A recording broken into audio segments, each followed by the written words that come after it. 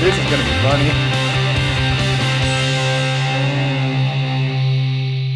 Okay. All right, so today we're not at the field. We're not in my shop.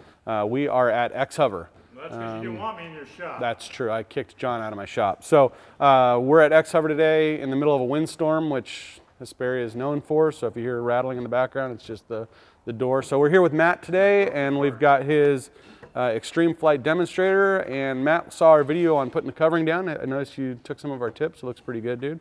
But Matt had a question. What was your question, Matt? What were you wanting to learn how to do? So I was getting ready to put the cowling on, and every time I put it on, I noticed that 3 sides would be perfect, and that 4th side would just be off, uneven, unlevel. So instead of drilling it myself and ruining a cowling, You figured to let me drill it and ruin it for you? let you guys ruin it for Now me. he has someone to blame. Cool. So this is the 64-inch demonstrator, so electric. The directions on these tend to be a little vague because they expect you to have a little experience, so we figured we'd come down and do a video on how to mount your cowl, get it nice and straight to your motor, and see what we can do. So the first thing I like to do is I start off with some strips of poster board. I matched these to the width of the tabs here, as you can see. So first thing we're going to do is I'm going to spin this sideways so you can see what I'm doing here. Go ahead and hold that for me, Matt, so it doesn't slide off the bench. We take a little blue painter's tape, just a little piece, put it on our tab, and we line it up at the front here. This will all make sense in a little bit. And we're going to put 4 of these tabs on.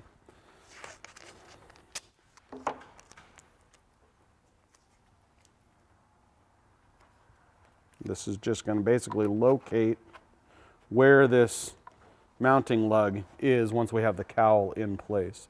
So we can do that. We'll do all 4 of these real fast here.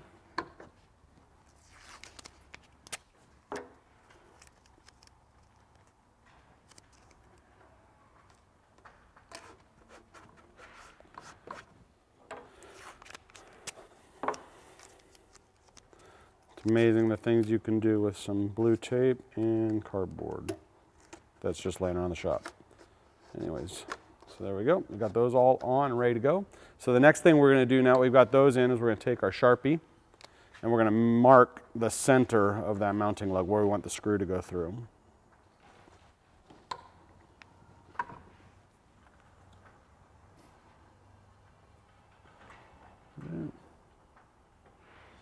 There we go. Okay, then we're going to take our cowl, which we have here, and slide it over our motor. We're going to go between the mounting lug and the poster board, which takes a couple tries sometimes. There we go. Have it on over there? Yep, we're good there. And then it falls off. As with everything, just the important part is taking your time, getting everything lined up, right? Okay, and pushing our tape around. So Matt informed me he's not going to be using a spinner on this, which is fine. There's nothing wrong with that if you don't want to use a spinner. We're just going to use our blue tape like we did before. We're going to get everything lined up here.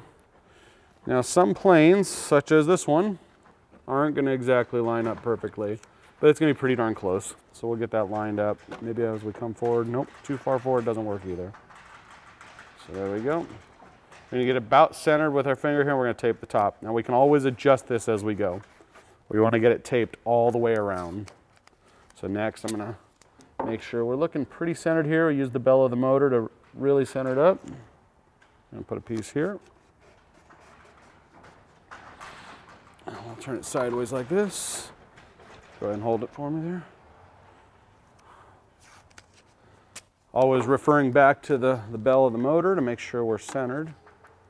Up there we go.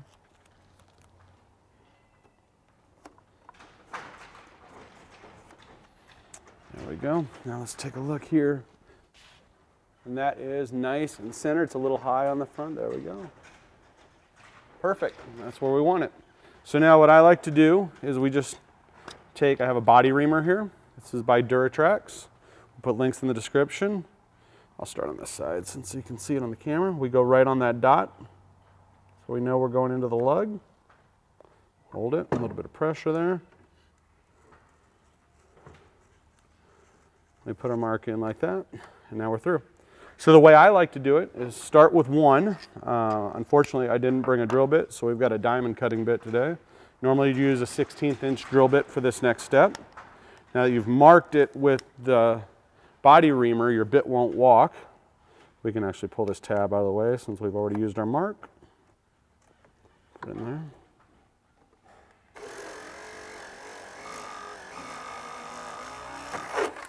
There we go, right through. Take one of the screws that was included in the kit. Once this is drilled, we can pull this tab off and put it in. The reason I put it in one screw at a time is once that screw's in, it's locked in place. Cowl's not going to move. The tape can move a little bit, and now as we go, we can just keep checking our centering on our motor and make sure it's where we want it to be. I'm right-handed, not left-handed, but this is working. So if I wanted to use a spinner, would it basically be the same? It would be exactly the same, but you use the back plate of the spinner to line up your ring. Yeah, so right now I keep checking here, and we're looking really good. We're a little low, so since it's a little low, we'll want to pull a little more tension on the top here. Keep it from falling like that. But we're still nice and centered. And I usually go top to top and then bottom to bottom. So right now I'm making sure my side to side is where I want it. We're going to take here, do the exact same thing on the other side.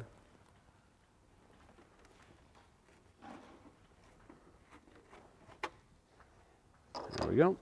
Pull our tab away now that we've marked it.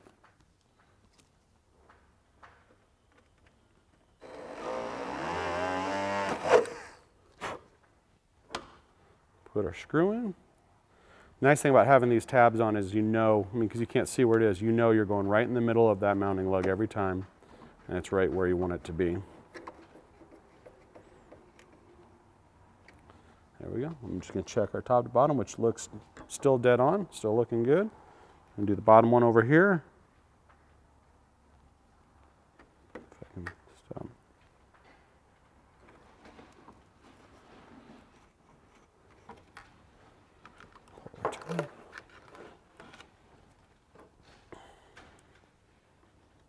This works really well too if you ever have to replace this cowl. I do the same thing, but I put the hole in the tab first. Before. Screw it in, then tape it in place, then pull the screw out, put the cowl on where you want it, and then drill the hole in the cowl, and it'll line up with the screw holes that are already there. And it's perfect every time. Okay, still looking great. All right, cool. One last one, and then we can do the big reveal and show them how it came out.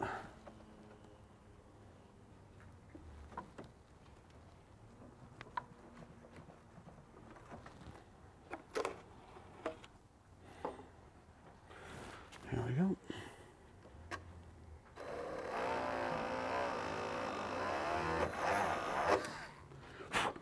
There we go. Oh, then we drop our screw and we pick it up. It's an important step right there.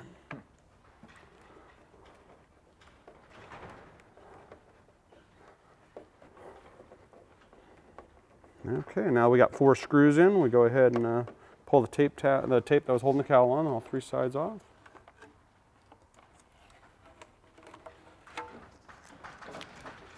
Got that there.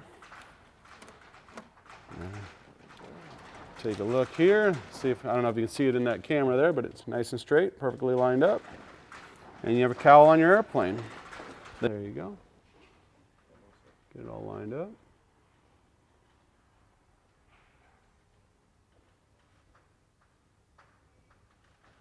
Okay. The next and probably most important step is take it all back apart. Take your 4 screws out, and you put 1 or 2 drops of thin CA in each hole.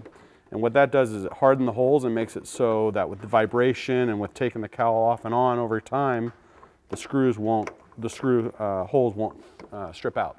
It basically locks the threads and it makes it as good as almost as good as like having aluminum in there. Now, do you only do that once? Yep, you just do that once. The first time, so what you'll do is you'll take this off, you'll put 1 or 2 drops in, let it cure for 15, 20 minutes, then put your screws in and you're done. You can do it as you thread it in, just to kind of act as like Loctite for the screws as well, but these wood screws going into the ply in there generally won't back out. And by putting the thin CA, it actually tightens the tolerances a bit and works like Loctite. we go, we're going off the table. Cool. So there you go. You see all our holes are Perfect. right where they need to be, right in the middle. John, you want to get a shot of this? There you go. All the holes nice and centered in the tabs.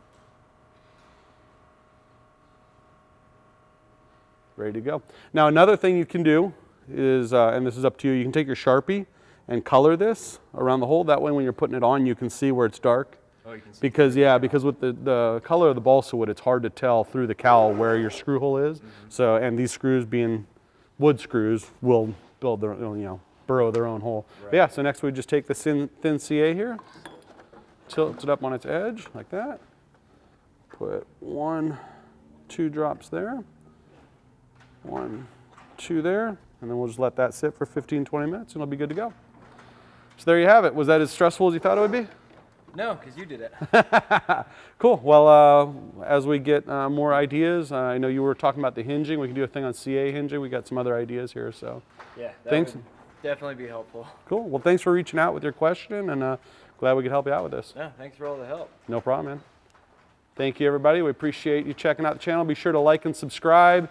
Matt did, and he learned something new, and we even built part of his airplane for him.